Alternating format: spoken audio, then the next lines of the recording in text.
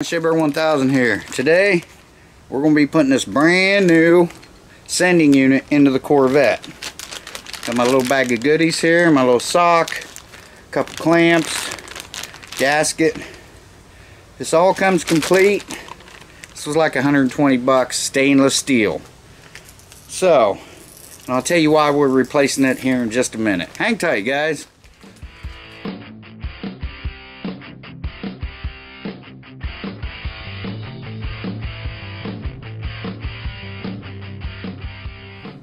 Okay, so we're replacing this because this wire here for the sending unit has rotted off. This could all be cleaned up fine. This is your sending unit. This is what, as this goes up, it puts more juice into the fuel gauge. As it goes down, it gets less juice. So what this does is like this is in like this, okay, and this is like towards the bottom of the tank. As you put fuel in, this raises up. When you get up to a full tank, it goes clear up there. That's what makes your gas gauge register. Yeah, this was a little rusty. It could have been cleaned up, but that wire broke off right there. You can't replace these. You got to replace the whole tank. That's why I got a new one. So, and I got a like I said, a stainless steel one. I'm gonna wipe my hands off here, and I'm gonna take you over and I'm gonna show you the inside of that tank. Okay guys, so I'm gonna try to get you in here. I'll put my bore scope down in here, but it's not the best. It was like a $15 $12 bore scope or something,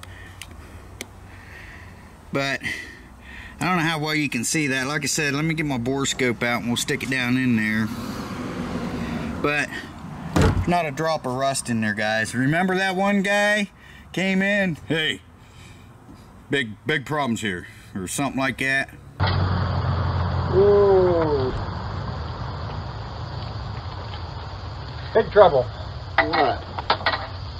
Come here. Gas tank's gotta go. Well, that's not up to me. That's up to the buyer. It's a project car. No, I'm just telling you. If the gas tank is shut. Okay, it's all full of rust. You know, I don't know much about the car. I had it running once. That's it. I appreciate that. You know, you can pick it apart all day long, you know, but I don't care if it sells or not. Whether it needs a gas tank or I don't care what it needs. If somebody wants it for a project car, it's not a weekend deal. Right. I get that. I'm just letting you know if the gas tank is shut. Well, if I'm going to keep it, I'll keep that in mind, but I'm not going to keep it. Okay. All right, very good. Listen, I don't mean to upset you. I really don't. Look, you know, every day somebody comes by picking apart. Look, okay, it needs this, it needs that. I get it. I get it. Okay. Okay? That's why it's a project car. It's not something you want to pay $4,000 for and drive down the fucking road. Nope. Ain't gonna happen. You know? I mean, it's a project car. Exactly. If it needs gas tank, well then it needs gas tank. But it's not. I can't rebuild the fucking car and totally restore it and sell it for $4 grand. And I'm not going to. Of course you can't. Nobody's saying that. Nobody is saying that. I don't care what it needs. I'm telling you everything I know about it, and that's it. And I appreciate it. It's a used car. That's it. It's a project car. You're probably going to run into stuff I don't know about. But that's not up to me. That's up to the buyer. I'm telling you what I know about it. But that was just one thing I wanted to check was the fuel tank, what the situation was. I suppose it was like, she said it had sat a couple of years before they moved it over here. So that's always a concern. Today, the Obama gas. Whatever.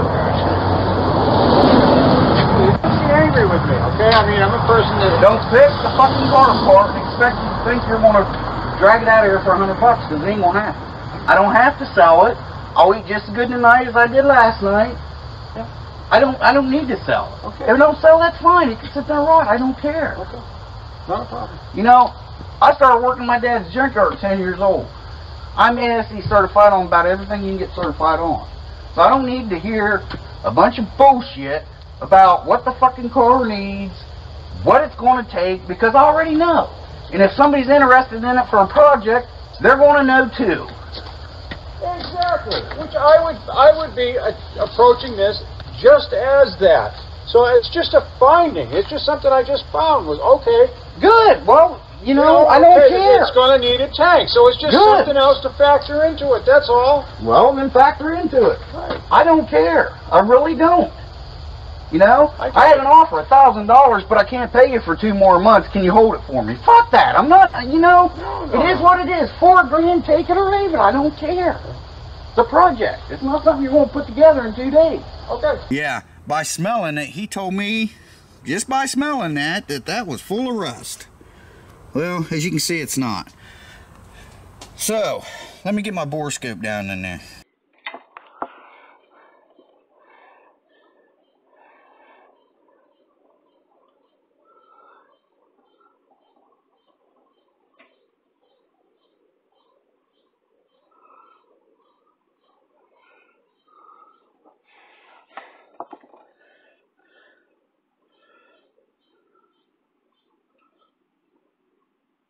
Hopefully you get the idea how clean that tank is, full of rust.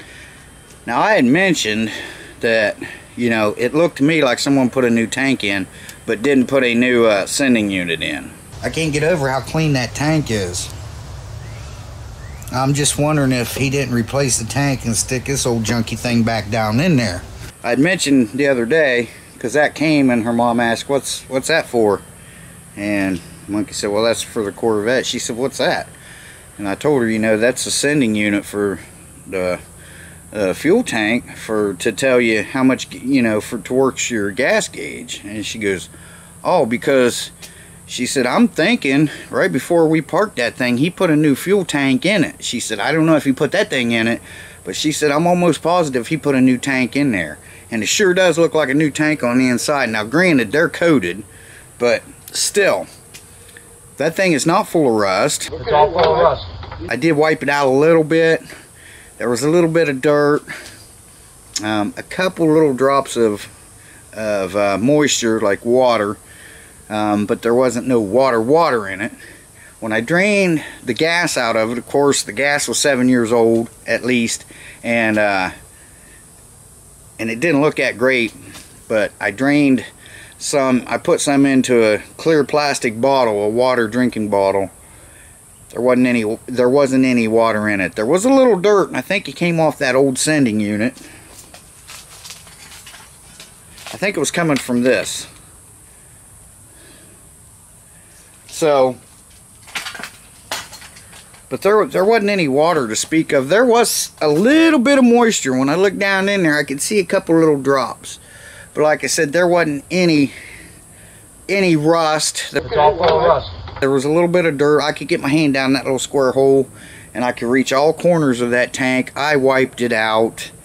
Like I said, there was a little bit of dirt. There was no rust. Let me get this thing and I'll show you. You know, that's what came out of it. That's it.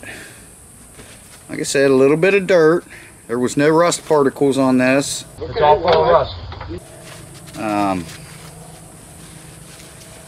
I think that was the worst spot. That was the first spot I stuck down in there.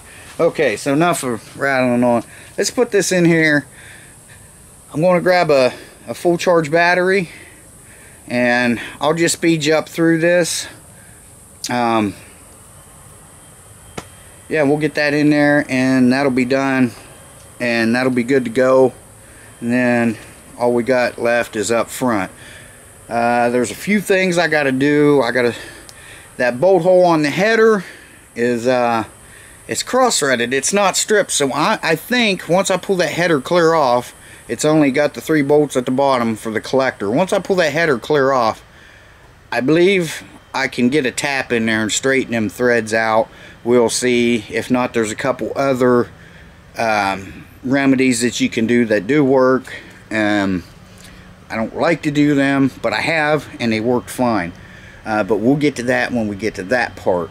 So let me get a battery and let's go ahead and let's get this drop down in here, get the fuel pump in, and then we'll button this up and this will be ready to go. Okay, I'm checking the gauge now. I'm going to go back and lift and lower that float so you can watch that gauge.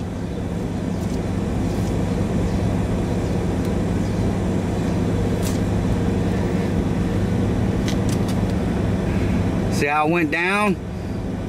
Now I'm going to raise it back up.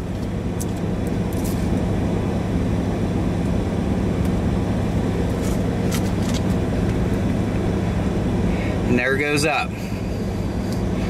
All right. Come on, keep going.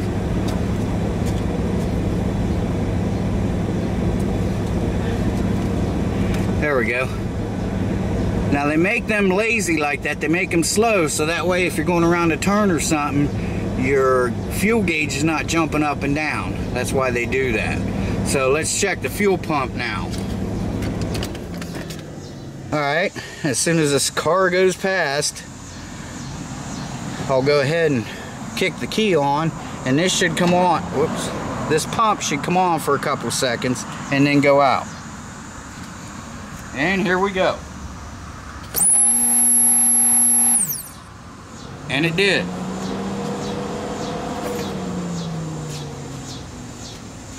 Alright. Whoops, I'm going to unhook that battery. And I got to put my sock on. And then we're going to put it in there, so stick around, guys. Okay, guys, I'm going to do this the best I can without getting in your way too awful bad. So I put the sock on that way because that's the way that white plastic thing in the bottom goes.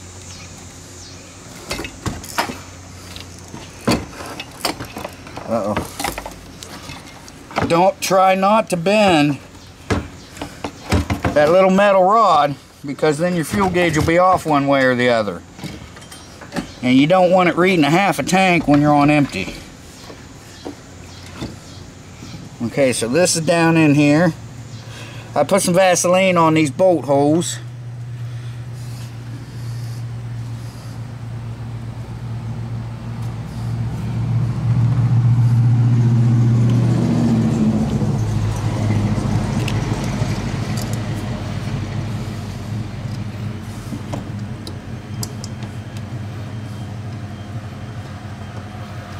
So, like I said, I said before I thought this had been out. I was right.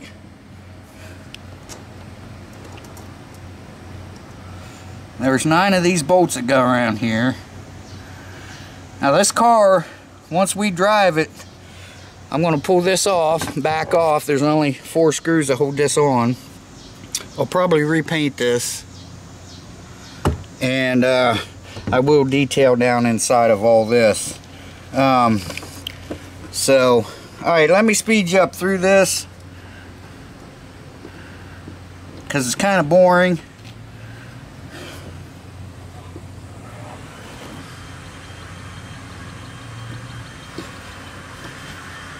Well, actually, you see what I'm doing, right? I'm putting 9 of these bolts around there.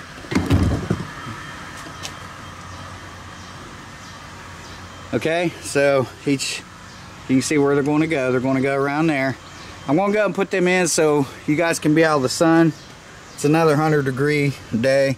Okay, so I'm sweating inside the tank. Alright, let me get that on there. Okay guys, as you see, we've got this all in here.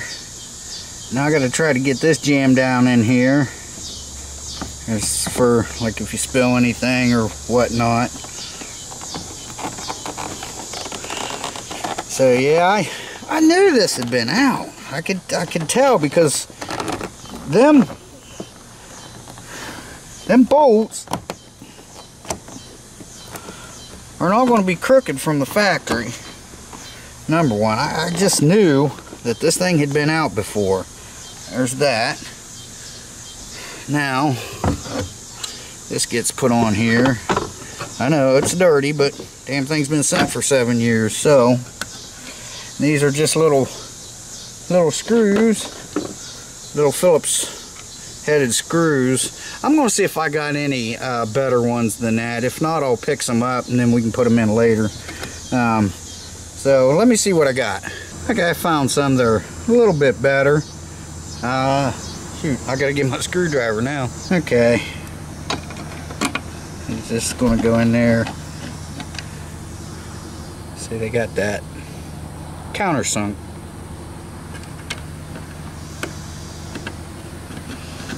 I'll keep the old ones, that way I can maybe go to the what do you call it, the hardware store, and maybe find some stainless or something. Like I said, this is all going to be, it's all going to be cleaned up. I got 2 more back here. Oh, that scared me, my air hose.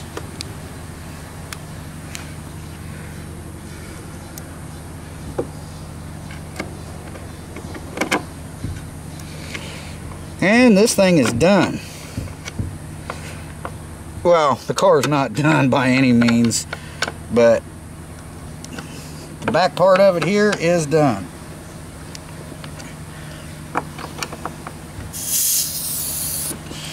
Alright. Put our cap on here. You bark, it's me, dude. Bruno barking at me. Now we'll blow some of this out. Watch your ears and eyes. Alright, so I'm gonna put these up. I had to get 2 new, well, I got 3, you know, 2 to use and 1 to lose. I had to get 2 new clamps. These are getting thrown away. Well, like I said, I bought 3. One of them was still good, so I'm going to keep these. Alright, let me get these tools and stuff picked up.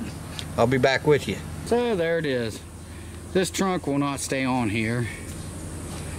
The luggage rack will, because the reason why luggage rack's on here is because you have to have it for your trunk, because there's no trunk in these things. You got some storage space up inside of here, but you can put stuff in there.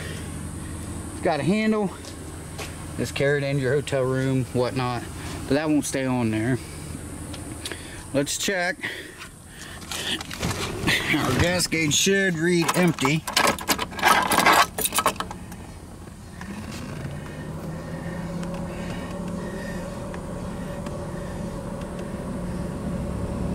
Why is it not focusing?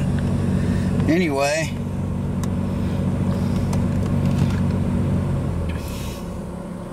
yep, it's reading empty.